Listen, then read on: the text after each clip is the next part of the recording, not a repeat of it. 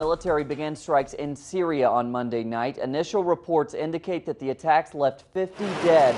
According to U.S. officials, the strikes targeted the Islamic State group.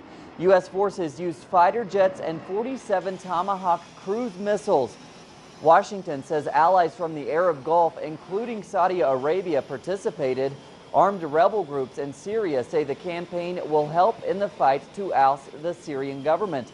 Russia warns that strikes without Syria's consent violate international law. The latest attacks are part of expanded U.S. military operations in the Middle East.